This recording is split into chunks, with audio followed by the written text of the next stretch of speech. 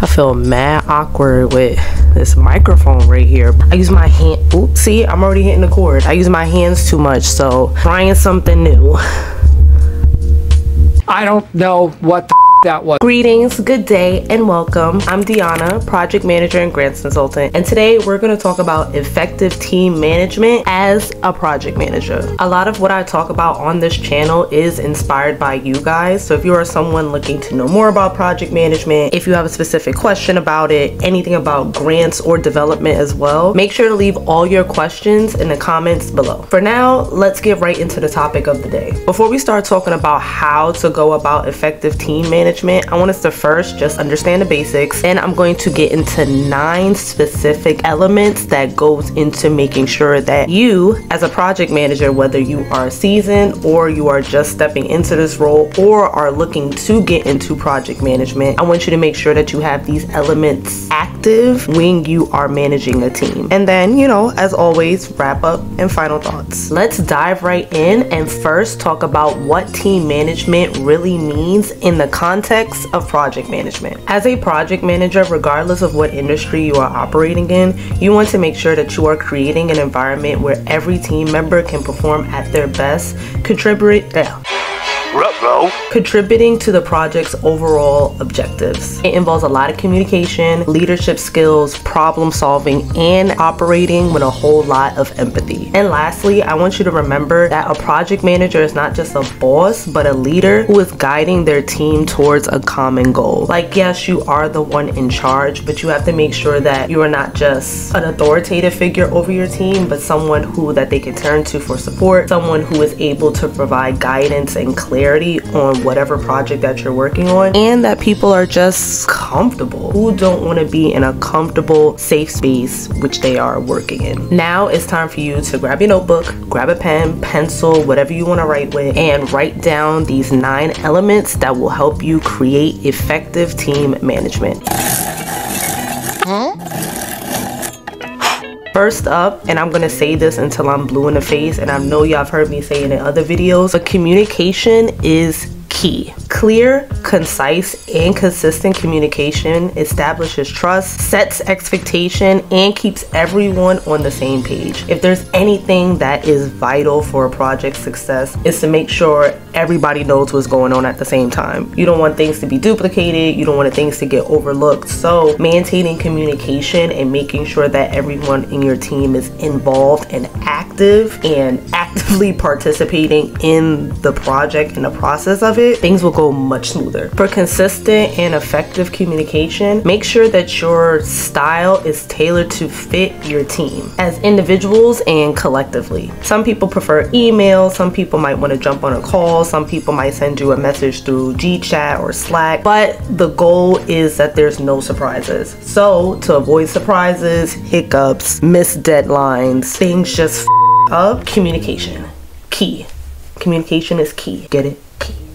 Number 2, you need to make sure that you are setting clear goals and expectations across your team. If there are no metrics for success, objectives, benchmarks, or milestones that your team should be hitting throughout the process of any project that you're working on, things are not going to get done. People are not going to feel effective, or that what they're doing is actually making sense, or that the work is meaningful, or that, like, you know, people want to visibly see what's going on and the benefits that's coming from it. And if these actions are actually contributing to the larger objectives of the project, or if some of the tasks, milestones, benchmarks, and things need to be altered to best tailor to the project. However, if nobody got no expectations to hit, or no goals to meet, or no metrics to follow,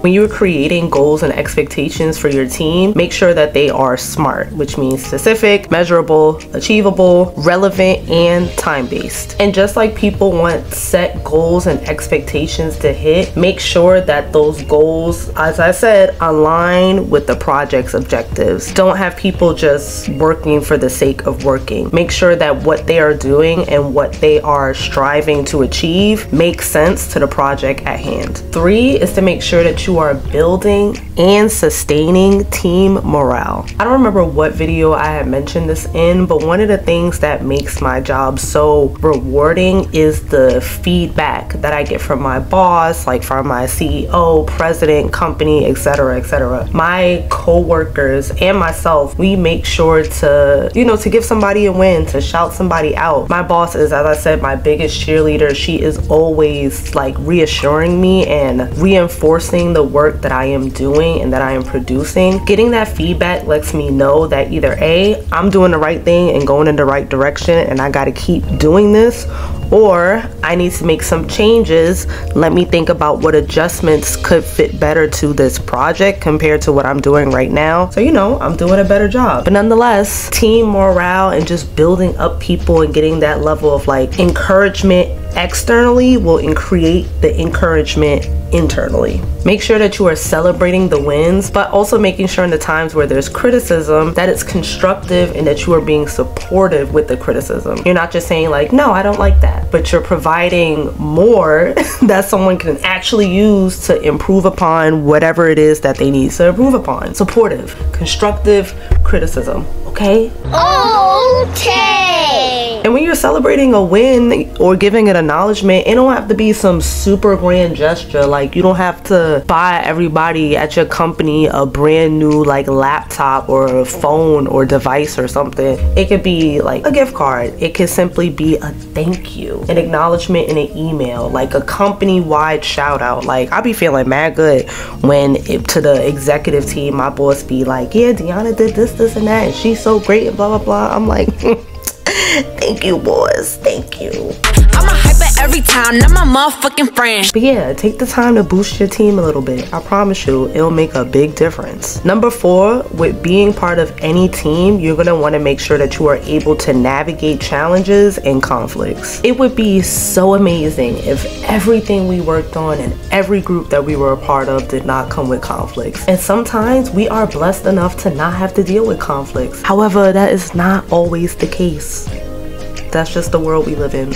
Reality. In those times where challenges and conflicts arise, it will be on you, project manager, to be the mediator. Make sure that you are addressing all issues promptly and fairly. Try to encourage an open dialogue where people are talking to each other as calm and with as much grace as possible. And don't walk away from any conversation or challenges without having some sort of resolution, and that everyone as a team collectively can agree to this resolution, execute the resolution, and are genuinely satisfied with said resolution. And in those instances where it might be impossible to satisfy everyone, it is what it is. Not everybody is always going to be happy all the time, and that is something that you will learn to be able to operate with and accept as you just get into those environments. But with enough practice and enough people engagement and management, I'm telling you that you will have less of those experiences than you think. I promise. If you've watched my How I Got Into Project Management with No Experience video, you'll see that I talked a lot about how outside of grants and development and project management work, only other thing I really did for a long time was work at coffee shops. And though it was a, like, I don't know, seemed irrelevant job, it put me in a space where I was engaging with not just a variety of co-workers, or I would say my employees because I was managing them, but I also had such a wide range of customers coming into the shop every single day, and being able to operate with those people and the challenges and conflicts that they came with. So that experience allowed me to better operate in other settings as a project manager now. So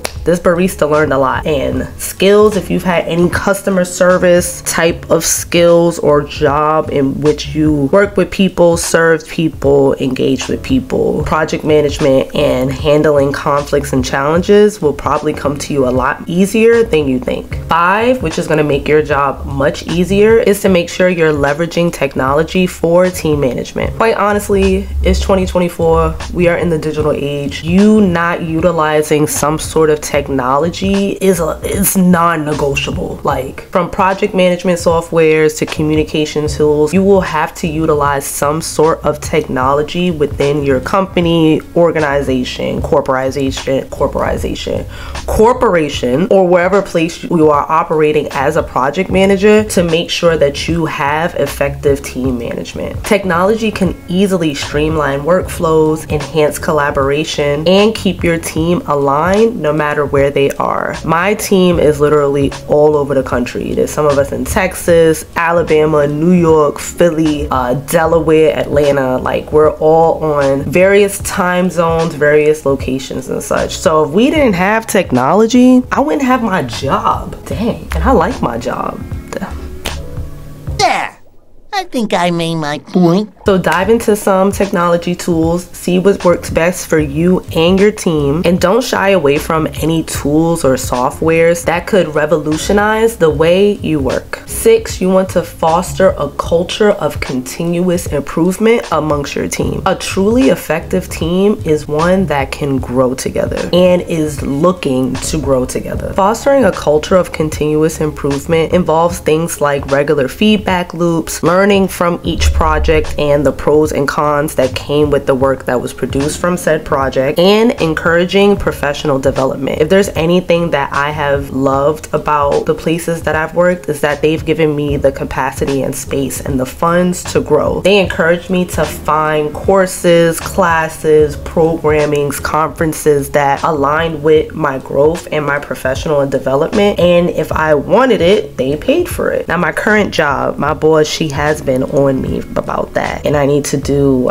some digging and some research so I could take advantage of the professional development that they want to offer me. So I need to listen to my own advice. But my company, again, they foster a culture of continuous improvement, and they're willing to support me to continuously improve. So make sure that you too are encouraging your team to find learning opportunities through online courses, workshop, conferences, etc. Make sure that you are setting aside time for retro perspectives after each project, so you guys can just reflect on what went well, what didn't go well, and what are you going to take into the next project. Nobody's perfect. There is always room for growth, so make sure that you are giving yourself and your team the space to grow. 7, effective team management comes from effective delegation and empowerment. You are not only giving tasks to your team and assigning assignments and deadlines and all that other stuff that comes with projects, but effective delegation involves matching tasks with team members' strength and growth areas, and you providing the necessary resources in order for them to do their jobs effectively, and trusting them to take ownership of whatever task that you have given them. This brings me back to my I hate micromanagement video, because if you trusted your team and gave them the empowerment to do their job and to trust that they were going to get it done, then you know your team would be just much more effective and efficient and move more smoothly. And like I said, project management is not cute. It will never be cute. Don't try to make it cute.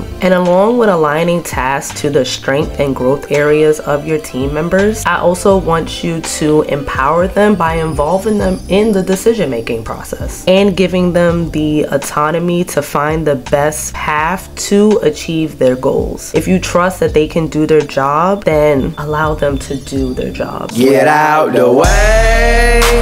It's really that simple. And involving them in the decision-making process just makes them feel even more a part of the team. Like, wow, my opinion matters. Like, you want me to contribute to the overall final decisions and success of the project itself. Like, that makes me feel good. And with more confidence and that feel-good energy, people just work much better. Number 8, I want you to make sure that you are managing time and resources wisely. Unless you and your team got it like that, time and resources run out. They come to an end. And making sure that you manage them wisely is key to your team's success. Make sure that you are always prioritizing your tasks based on impact and urgency. and to be realistic that your team can actually achieve the requirements of the project within the given timeline and resources of said project. Make sure you're using charts and boards in order to visualize progress and adjust anything in your project as needed. Effective time and resource management not only keeps your project on track to completion, but in general, it reduces the stress on your team. Project managers are here to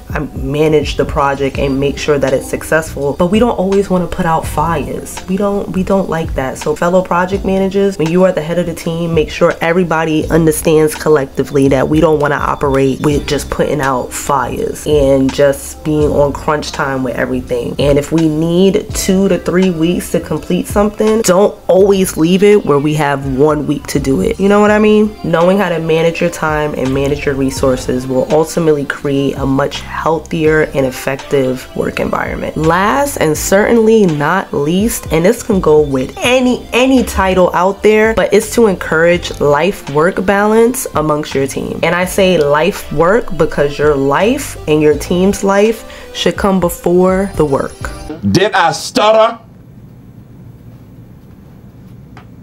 Make sure you are able to recognize signs of burnout and fatigue amongst your team and to proactively address them. I want you to make sure that you are encouraging your team to take some breaks throughout the day, get up, stretch a little bit, go outside, get some fresh air. Don't have anybody sitting in their seat from 9 to 5. That's crazy. And if somebody has requested time off from work, PTO stands for prepare the others. So if somebody is off work, respect their time and prepare the others. You having a well-rested, balanced team will make them much more creative, much more efficient, and just overall happier. And who does not want to work in an environment where all the members are happy? And if you're promoting an environment that wants whoever is a part of the team to be healthy and to practice taking a breath, you'll retain top talent and people will want to stay on your team because you think they're humans and you care about them.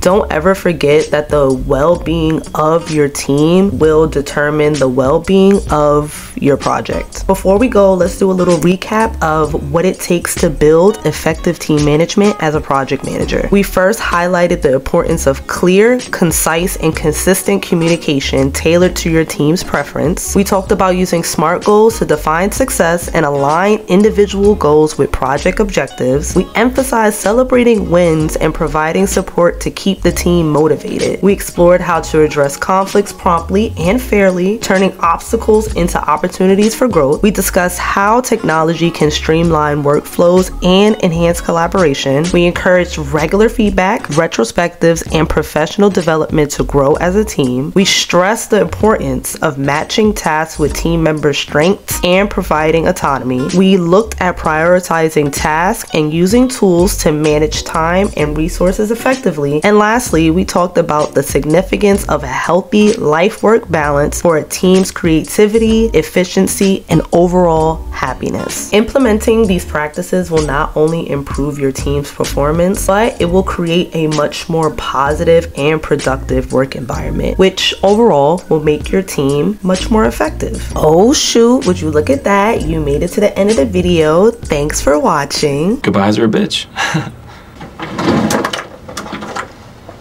T-shirt idea. Goodbye stink. If you have any tips or experiences to share, make sure to drop them in the comments below. As I said, a lot of these topics are inspired by you guys, so if you are somebody who has any questions, concerns, would like me to dig deeper into anything more specifically, just let me know. Please make sure to like, share, and subscribe. And until next time, bye y'all.